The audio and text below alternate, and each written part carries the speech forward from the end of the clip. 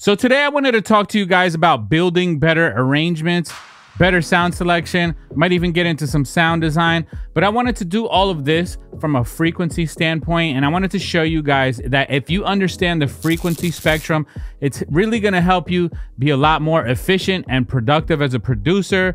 It will help you avoid overproducing. It'll help you avoid adding sounds that are clashing with each other. And then you're trying to fix these problems in your mix. And I really feel like when I came to this understanding myself, it really helped me get a lot more done. It helped me get it done a lot faster.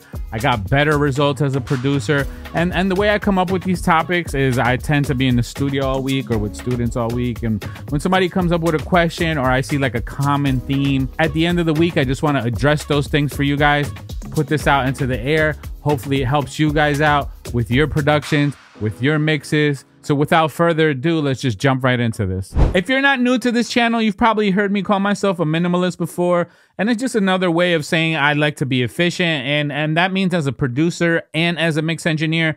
And this video is really going to help explain as to why that is. It's because when you understand things from a frequency spectrum standpoint, you can pick better sounds that work well with each other, that don't clash with each other. And so by the time you get to your mix, you could be doing a lot more mixing and less fixing and be a friend to your future self. And that's if you're doing the mix yourself. Even if you're passing these mixes off to a mix engineer, they'll be a lot happier with your productions and the process will go a lot smoother. You'll be doing a lot less surgical EQing, a lot less trying to like force sounds to fit with each other. And they'll just naturally fit well together better because they're all doing a different job. And I'll explain to you what I mean by that. First and foremost, I have a production here. And again, if you guys are not new to this channel, I do my productions and arrangements in Logic Pro. But let's not think of this from a DAW standpoint. Let's not even think of this from a genre standpoint. This happens to be like a pop reggaeton type of production. I do a lot of international music. But again, we're not thinking about DAWs, we're not thinking about genres, because when we're talking from a frequency standpoint, that's all kind of irrelevant. We just need to understand where things should sit within the frequency spectrum. If we understand the frequency spectrum better, it will help us to build better productions and arrangements, which would lead to better final results, better mixes. So let's get into this production. Again, this is something I made with my guy Hans Nobi. It's like a pop reggaeton type of production. As we're going through this production, I will have our Fab Filter EQ here on the master channel so we can see where every sound instrument is sitting within the frequency spectrum, and I'll explain the decisions that I made as we're going, and then we'll just break this whole thing down even further. And as you can see on the EQ, I already have like a low cut here and I have a high cut here, but those are muted, and we're going to get into that as well. That's something in the industry called the NS10 trick, but I do happen to have NS10s here in the studio, but you don't need NS10s. That's why this is called the NS10 trick, and I'll explain why this is even a thing and why NS10s are like a legendary staple kind of monitor in every studio. But first things first, let's just play this production and analyze it here on our EQ using a Fab Filter Pro Q.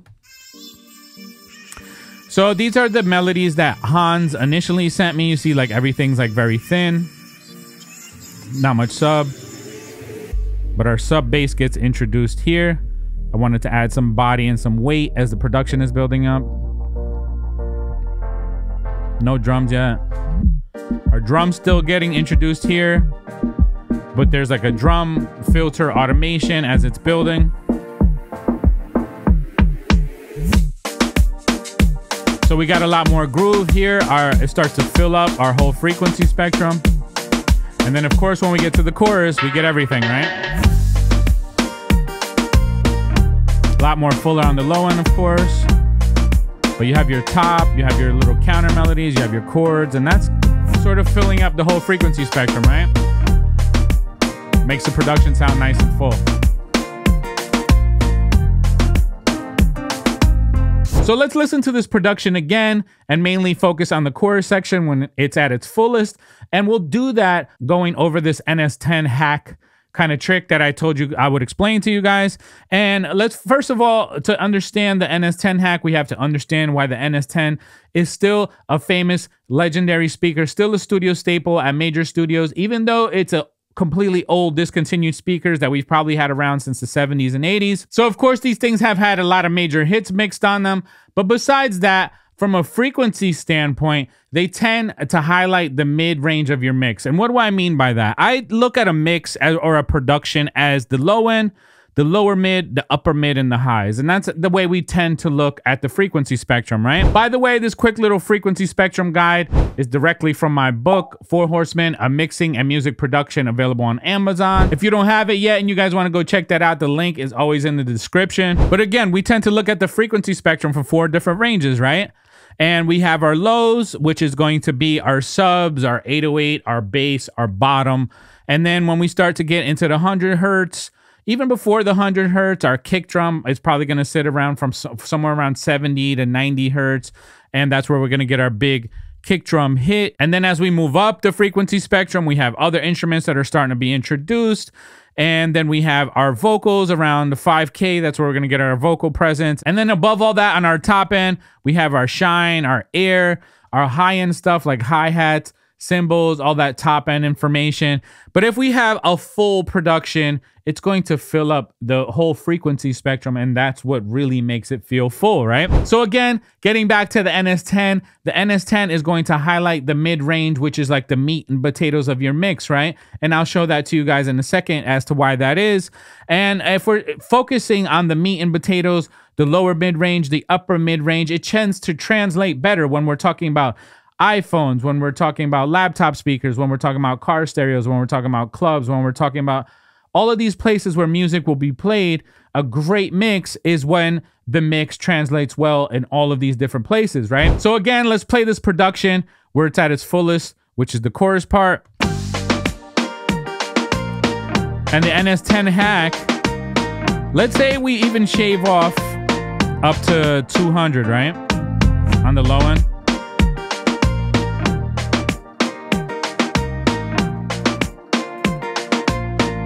And then at the top, we're shaving off at about 5K. So we're shaving off a lot, right?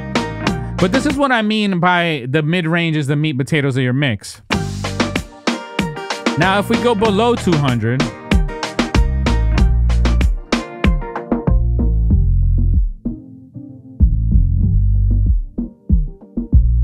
we're only getting that big bass bottom information, right? And then if we go above 5K,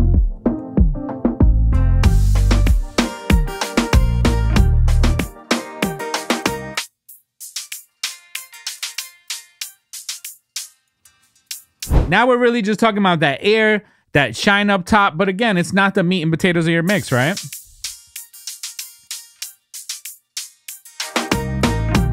Now, if we go back to the mid-range,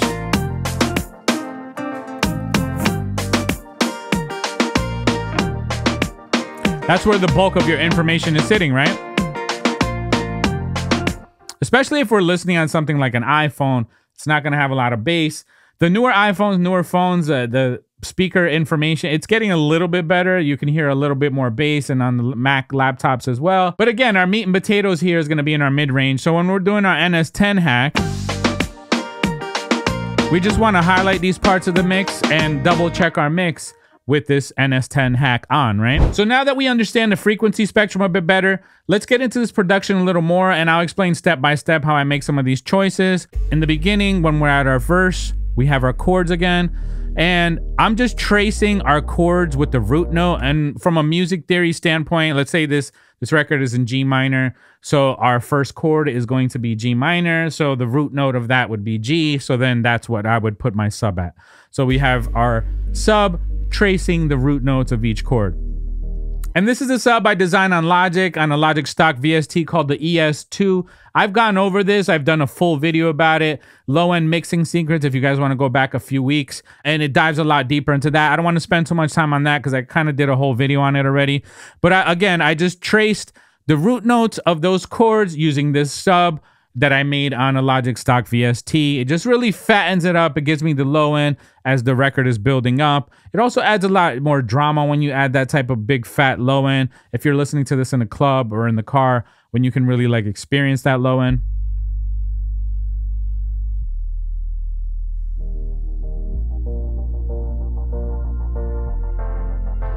And then we get into our drums. I did a lot of layering here on the drums as well. I was excited about getting into this part. I love layering drums. I love programming drums. It's like my thing.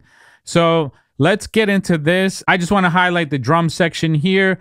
This is our entire drum groove. We also have a little fill down here.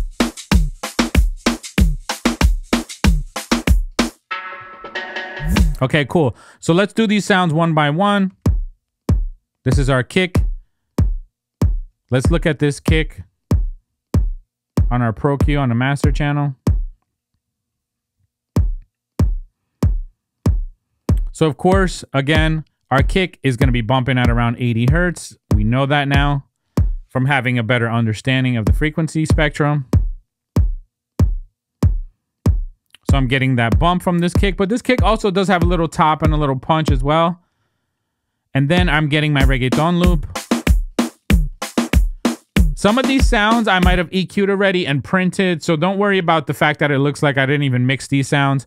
The reality is that a lot of these sounds I might recycle in different productions as well after I design them. So I could have imported it from a different production where I already mixed these sounds, bounced it down to audio. But again, let's look at this from a frequency spectrum standpoint. Of course, this reggaeton loop is going to fill up the frequency spectrum a lot more. But as you can see, I probably thinned out the bottom to make space for our kick drum. We're getting that bump from the kick drum. But this reggaeton loop has some hats in there, some snares, so it's filling up the rest of the frequency spectrum. It's really it looks like it's being really highlighted here around the 240 mark. So if I take that away, see how it thins it out?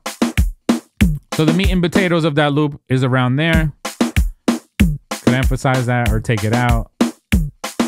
But again, I probably already did some EQing on this and bounced it down. Then we get our snare. This is kind of like a trap 808 kind of snare.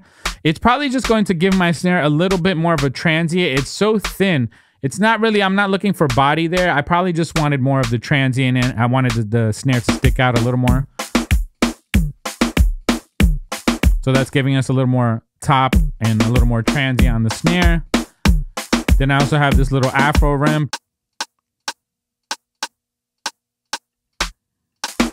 So that's the gist of our entire drum groove, right? And again, if we're looking at this from a frequency spectrum standpoint, it's already pretty full, but then we also have space up top. And then we introduce our shakers. Now we have a full drum groove here, right?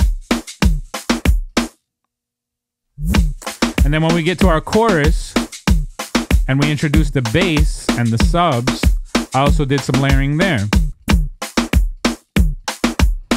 So this is our original bass. Again, on the ES2, I designed a lot of these basses from scratch using FM wave here. And then this is a bass guitar VST called Bass Fingers. This one is from Waves.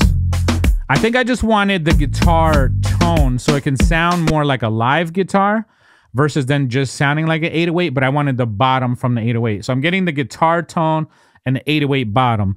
And let's see how we did that here. So of course my 808, I'm not cutting a lot off the bottom. I am cutting a lot off the top though. This makes space for my other bass layer. And then here's my other bass layer. As you can see, I cut off a lot off the bottom. We're at 62.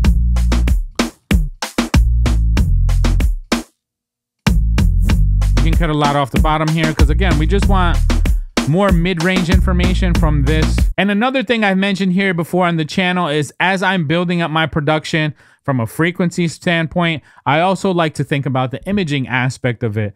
Like the lower subs, I can mono them. And as I'm going up the frequency spectrum, we can expand them. And I probably did that here with the direction mixer. So our bass, I mono down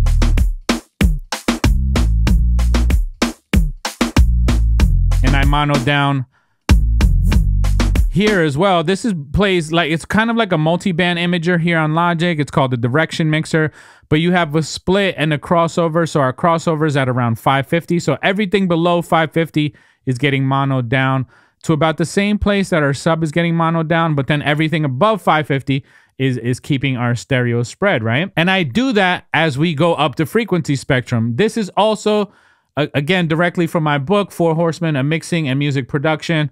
We do have a panning and imaging guide in the book as well, where we go over things like this. So now we have our drum layers, our bass layers, have these little counter melodies, little guitar melody. And then these are the original stems that Han sent over.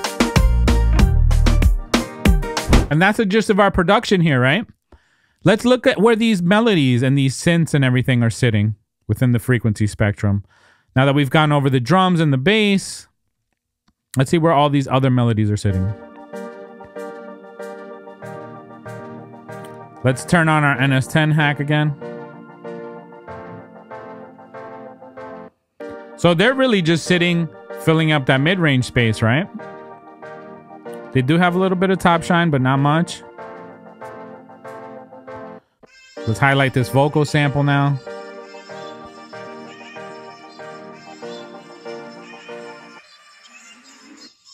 Where's that sitting in our frequency spectrum? That's more on the top end, of course. So it's really complementing our chords, sitting on top of our chords.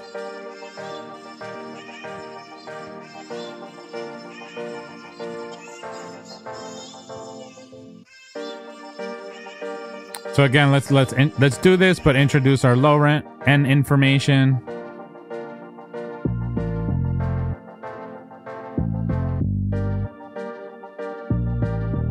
So we're getting our bottom now, introducing all that low end information. Let's open EQ back up.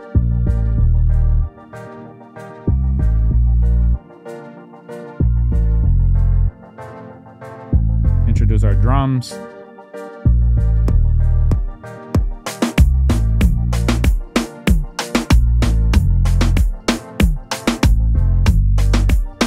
Introduce some of these other melodies I have here.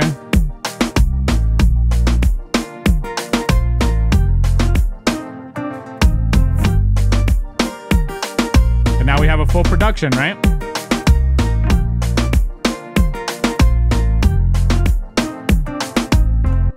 And again, when you have all those sounds sitting within their own space on the frequency spectrum, they're not fighting against each other, not clashing with each other.